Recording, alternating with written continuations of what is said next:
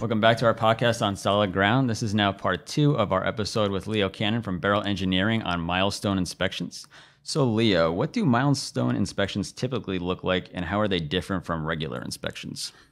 So I think to answer that question, we have to go backwards to go forwards. We have to talk about why does this even exist?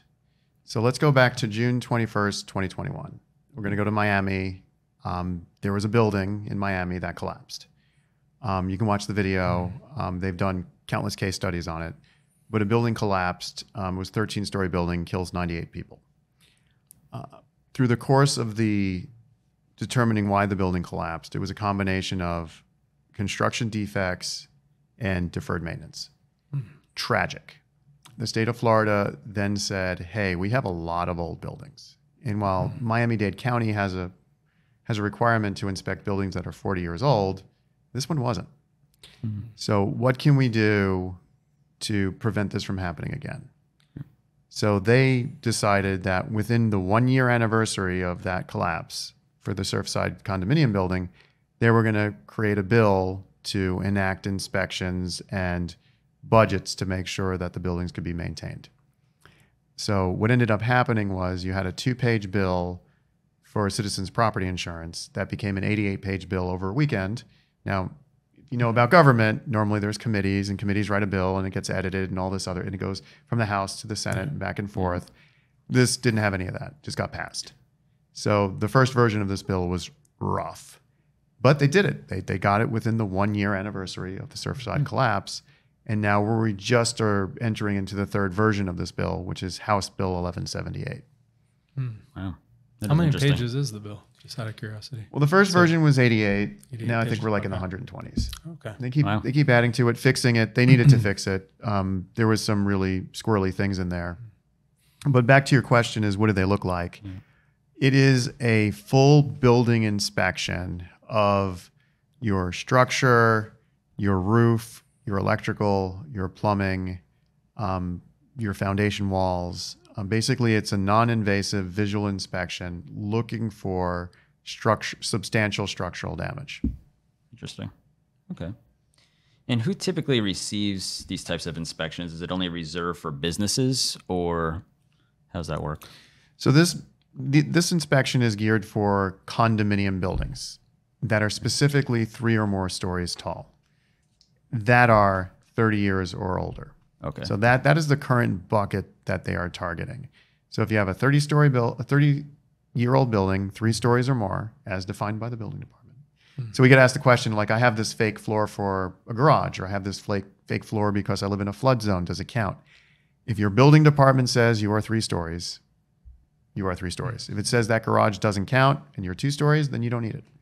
But if you meet the criteria, 3 stories, 30 years of age, and you're a condominium, so co-ops, townhomes, the apartment buildings, you have to be a condominium. If you meet those criteria, you need to have this inspection done.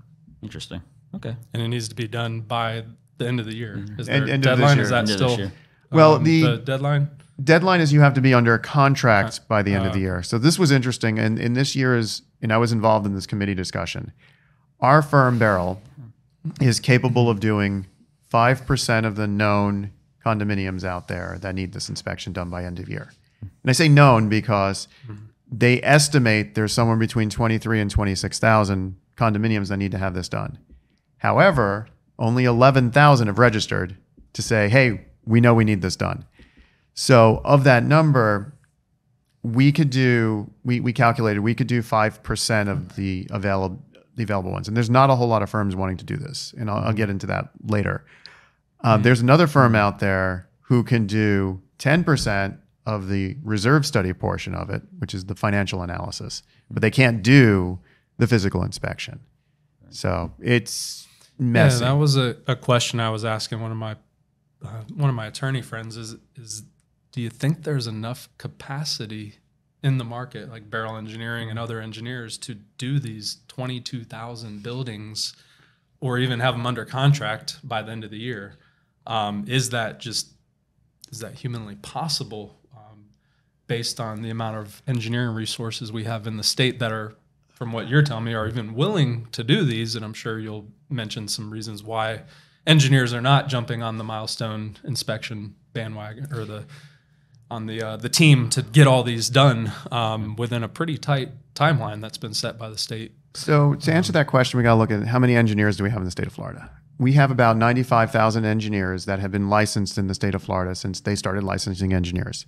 Doesn't count the ones who died, doesn't count the ones, or actually that number counts the ones who died, counts the ones who lost their license due to malpractice, counts the ones who were retired, counts the ones who have moved and are no longer practice in Florida. 95,000 is the number of engineers you've had, and counts the ones that do like electrical or plumbing or aerospace. So when you truly look at the number of available engineers that could do this work, not even that would turn it down, but that even could do this work, it's like a 1-to-1 ratio. Like if every engineer who's licensed in the state of Florida, who is qualified to do this work, whether or not they wanted to do it or not, just qualified. If each engineer did one, we'd have just enough engineers. But that's not how it works. A lot of engineers don't want to touch this type of work. Other engineers don't specialize in taller buildings. They don't specialize because the way that it's written is any professional engineer could do one of these inspections. So I'm an electrical engineer. I could technically do one of these inspections. I'm not an electrical engineer. I can do electrical engineering, but I practice building engineering. But just need to clarify that because It's fine. So when it gets down to it, and then with the way the bill was originally written, the engineer had to be the one doing the inspection. Even though everything else engineers do, we can manage a team. The whole point of being a principal engineer is you have a team under you.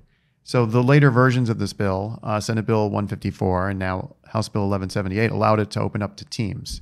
Because when you got down to who was actually willing to do this work, you're in the hundreds. Wow. The hundreds out of 95,000 potential. Jeez. And that leads me into my next question. How can you vet these milestone inspectors and make sure that they're reputable, the ones that are available? So engineers are generally a very conservative, scared lot. Okay. They don't like taking risks. And everything about this is risk. So, and the reason why I say that is you have a bill. A bill truly isn't defined until there's lawsuits and there's the judges have ruled on what the intent of that bill was. There's no law on this. There's the bill, but there's no interpretation of that law. So there's a lot of gray area. You can't get answers. And then also factoring in this, condominiums historically are slow to pay and fast to sue. So engineers get scared off of between those two aspects. They get scared off very easily. Plus the way the bill's written. The first version of the bill said you will inspect non-invasively your interior load-bearing components. So non-invasively, I can't use GPR, I can't do soil borings. I need to know what the foundation looks like underground. Or even better yet, I need to know what my elevator shaft looks like to know if the rebar past the elevator is corroding on the 13th floor of a 15-story building. That's the way it was originally written. They lightened it up to make it more manageable. For phase one, Leo, that's non-invasive. But then if you visually see something in phase one, from my understanding, and I had the not the up-to-date bill, but in phase two, you could do invasive exploratory, but try to do it in a location that's going to have the least minimal impact to the building or the grounds. Is that still other gray area? It's like if you fail a phase one, and they don't call it failing a phase one. I call it failing a phase one. Several others in the community call it failing a phase one. But if the engineer sees what they interpret as substantial structural damage, and again, engineers are going to look at things differently. Some may consider it, some may not. If the engineer thinks it's substantial structural damage, they then have to do what's known as a phase two inspection, where they come back and they start minimally tearing out components to get a grasp on your entire building. So, for instance, I see stucco bulging at a wall underneath a window on a wood frame building. I'm going to want to take some of that stucco off. But if it's happening in 8 places around the building, the state says minimal. Does minimal mean I do 1 or do all 8? They could all be different. So I'm going to check the worst one and do that. But now it's the worst one that I can tell from the outside. So is it really the worst one? And that's where we start getting into all these other questions on what does minimal, what does substantial structural damage go? Again, there's 5 criteria on what it is. They're all open to interpretation. What does minimal mean?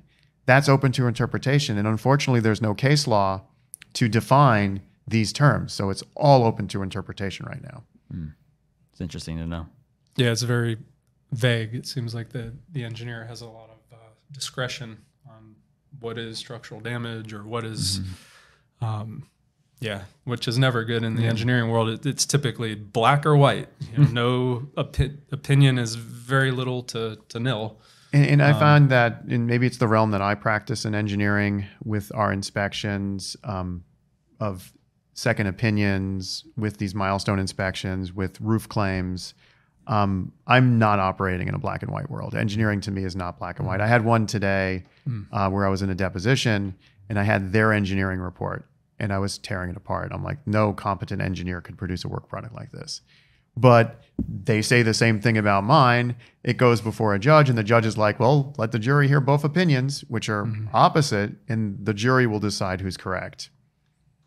What are some of the most common things you're finding on these milestone inspections? I know, because I know you're in the thick of it. You're doing them right now, or I heard that the stucco issues is a big thing. Spalling, concrete.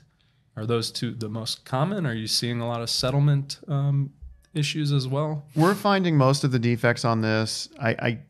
The first two places we're going to look at your balconies and your walkways. And if your balconies, if you're a condominium association that's dumb enough to have an open balcony and you've let your residents put tile on it, you're going to have issues. Okay. We had one where there was the breezeways, which are the walkways. So you have your balconies, which are basically your concrete coming off the back of the building where that's where your patio furniture goes. Well, you have that same thing in the front side, and it's called a breezeway.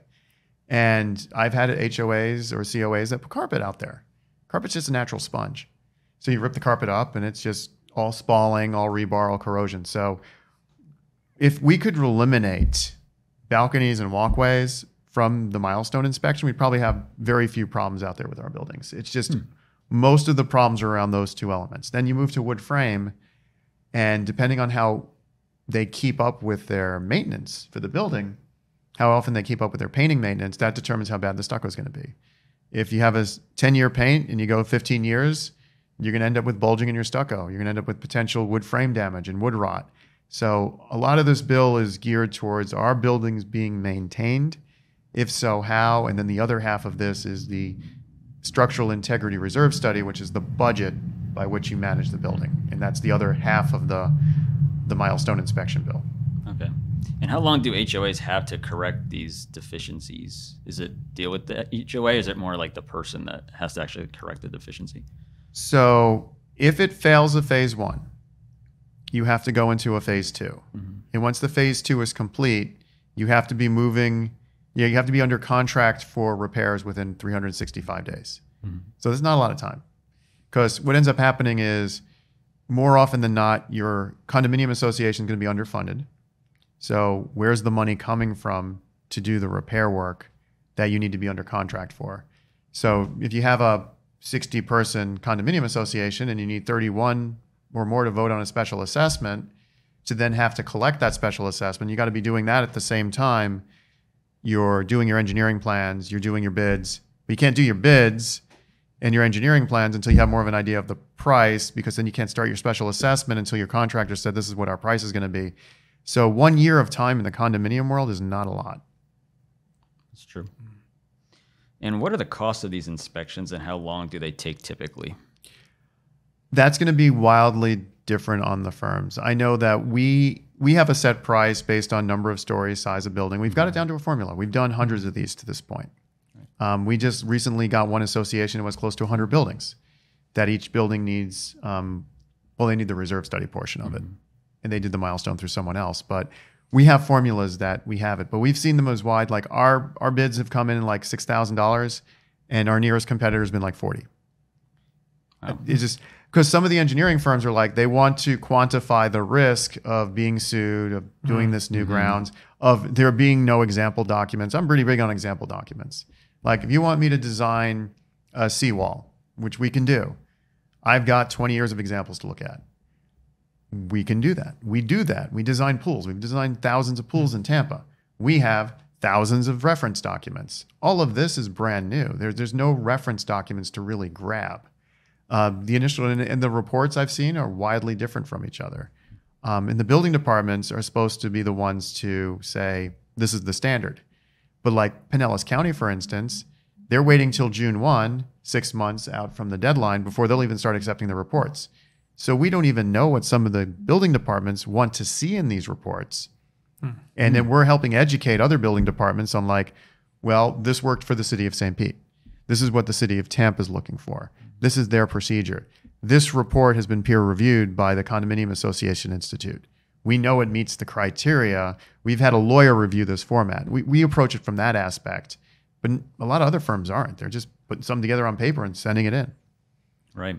Is the ground and soil, are those common elements of supporting the building? Is that classified as a common structural element of the building? Or the grounds and soil you'd think are considered a common element, but they're not part of the study. It's like I get asked, like, how long will this wall last? I'm like, well, properly maintain this wall. There are buildings up there for hundreds of years. I mean, there are some buildings that have been around for thousands of years. Properly maintained. You properly maintain your waterproofing. Your building should still be standing. And there was a great show on the History Channel. It was like if the humans died off and they showed you what would happen. Like there was one episode that focused on pets and they focused on dogs and how certain breeds would die off and certain breeds would do better. Like a German Shepherd or a Boxer, those types of breeds would do better than like French Bulldogs would be gone within 2 generations, or Dachshunds, they would be good in like certain grasslands. But they focused on that survivability, and then they said how plants would retake a building or how buildings would collapse. And then I looked to shows like The Last of Us, which show a post-apocalyptic world being overrun in vegetation. And that show has nailed it pretty good with the whole building collapse over time. So yeah, properly maintained, your elements can last 1,000 years. Improperly maintained, we learned from the tragedy at Surfside, you'll get 25 years. Right. And if it, you mentioned, doesn't pass phase 1 and you move on to phase 2, what triggers a more in-depth soil study or GPR or doing SPTs, soil penetrating tests, or doing some cone penetrating tests?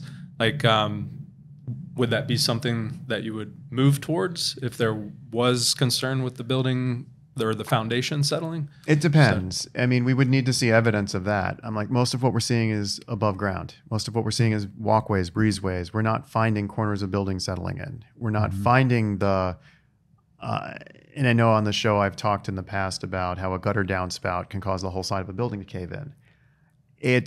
That's not something we're finding on these types of buildings. We're not finding that ground level. And I think part of it has to do with, and I know you've mentioned it in the past, where if you're going to build on a plot of land for a residential house, you should get a soil study done. You should have proctors done to make sure your soil is properly compacted. Those steps aren't optional on the commercial side. Yeah. That gets well documented. So those issues that would lead to what we see a lot of, residential pool in the backyard starting to sink into the ground. Well, I take one look at that, I'm like, they didn't compact the soil. It's not required. I mean, you can get an over-the-counter permit for a pool, but you can't do that for an 8-story building. So with that level of work going into the front end, most of the issues are going to be ground up. So we're not seeing a lot of settlement issues. We're not seeing a lot of soil foundation issues, except when we run into sinkhole areas. And then we are seeing that, and then we are needing to call for the SPTs and the GPRs, which are the soil penetrating tests, and the ground penetrating radars. Right. I did see one thing in the bill, maybe you could clarify, Leo, for me. It was pertained, they said something about the structural assessment, and then as it is defined as 627.706, relating to the sinkhole insurance catastrophic ground collapse. How are they relating that catastrophic ground collapse, which is the only insurance coverage that's available right now, as far as I know, for residential? But I did see that in the bill, and I was like, how does that come into play with the structural assessment? Meaning, is you as an engineer feel that there is a imminent potential for catastrophic ground collapse? So you have to think back to when the bill was created. The bill was a 2-page Citizen bill. Citizens is an insurance company. You had one weekend. So they're like, do we have anything in existence that talks about substantial structural damage? So they went straight for the sinkhole. Straight for the sinkhole. So it was funny about that is we use that as a selling feature. Like, I'm a neutral evaluator for the state of Florida. We deal with that specific statute on catastrophic ground collapse all the time. We do reserve studies. I'm a reserve specialist from the CAI. It's just like when you hire a home inspector who's an engineer, if you hire us, who's a neutral evaluator, professional engineer, and a reserve specialist to do one of these inspections, we're already an expert in every aspect of what's in that bill before that bill was put into effect. Interesting. How many, curious, how many architects do you think are going to be doing these? Because I saw that also, I saw architect, like, why would they put an architect in the bill that they can do these inspections? It seems like it's only going to be engineers, but maybe there are some architect engineering firms that are doing these as well. I thought that was, maybe get your comment on, why would they open this up to architects in addition to engineers? Because they realized they didn't have enough engineers. Also, you hear architect and engineering, A&E, they go together a lot. But yeah, I know zero architects who are architects who that are doing these. Want to touch this. Yeah. And I know last year's version of the bill, Senate Bill 154, tried to let general contractors do the inspections, but then the engineering and architecture community stepped up and said, do you want a general contractor to come in there and have the power to mandate repairs? It's like that's too conflict of interest. Back to our previous episode about neutrality. Yeah, neutral. It needs to be somebody that's neutral. That's a huge conflict of interest for a GC to do the inspection and recommend the repairs. Personally, as our qualifying GC, I wouldn't want anything to do with these inspections. I feel they're much more suited for somebody like yourself and an engineer to do these than anybody, because that's part of an engineer is to protect life and to make sure that the building doesn't fall down and collapse. So who better to do these inspections than engineers? Exactly. All right, to wrap up, can you tell us about your most memorable inspection and why? Well, that's a tough one. I mean, You can remember. the downside to if it's memorable, it's bad. Yeah. True.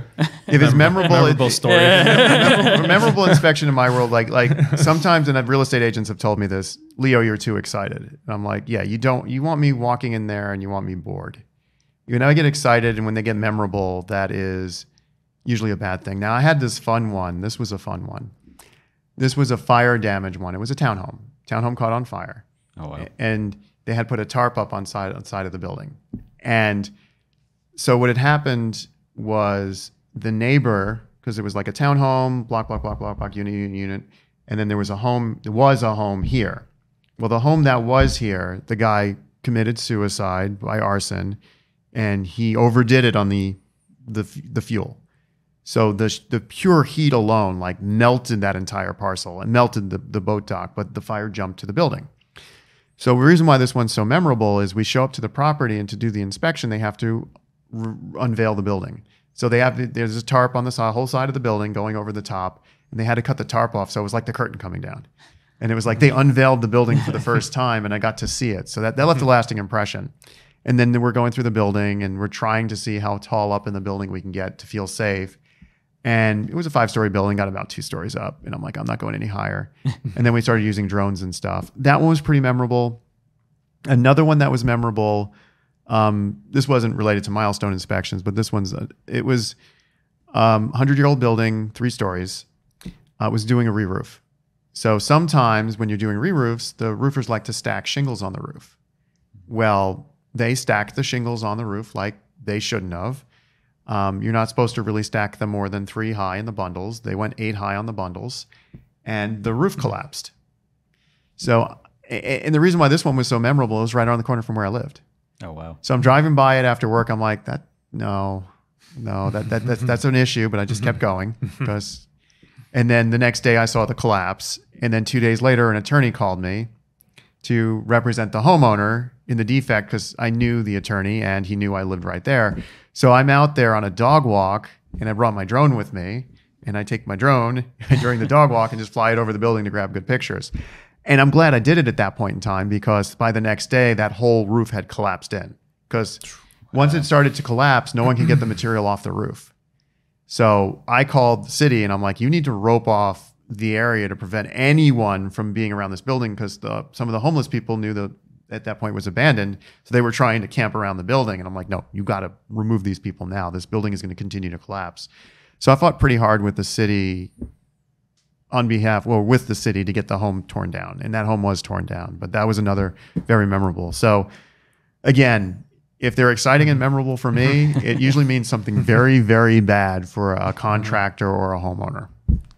Yeah. Yep. But if you're a HOA or a property manager and you're up against this milestone inspection deadline and you need somebody you can trust, how can they get a hold of you, Leo? I mean, we got our website. I mean, you can Google Beryl. Actually, we've been doing this so long and we've become an expert in it. I just found this out 3 weeks ago. AI now picks up our name in conjunction with this. So if you're Googling, like not Googling, if you're AIing or Binging or whatever they call it, you're using ChatGPT and you type in milestone inspection, we come up in the reference, which is pretty neat. That's cool. Because we have an ebook on it. We've been doing it since the day one.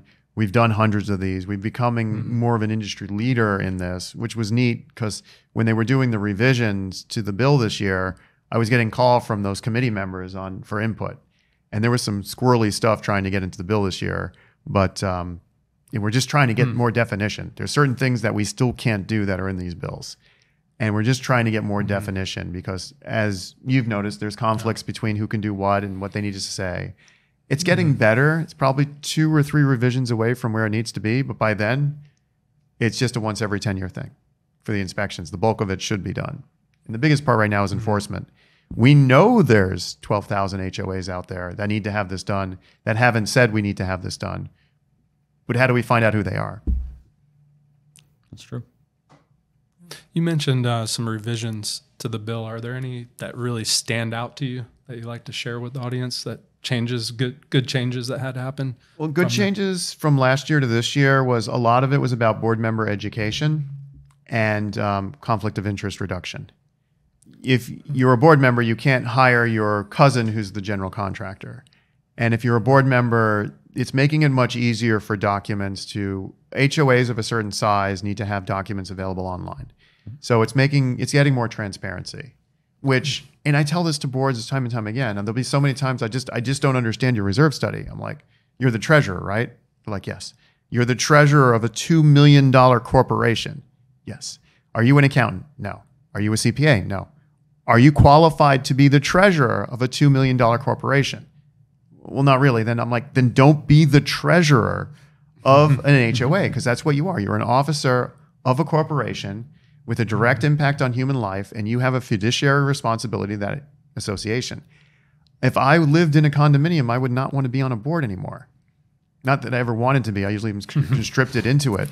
But especially now because they're trying to get the education out. They're trying to do all this, but you are an officer of a corporation. That is what you are taking on when you're taking on the role of president, vice president, secretary of one of these HOAs. So making people realize that this year is probably the biggest improvement I've seen with House Bill 1178. Cool. All great. Yeah, all great educational information. Yeah, definitely. That wraps up our podcast. Thank you so much for watching. We also want to thank Leo for joining us today. Make sure to like this video and subscribe to our channel for more exciting content, and we will see you on the next one.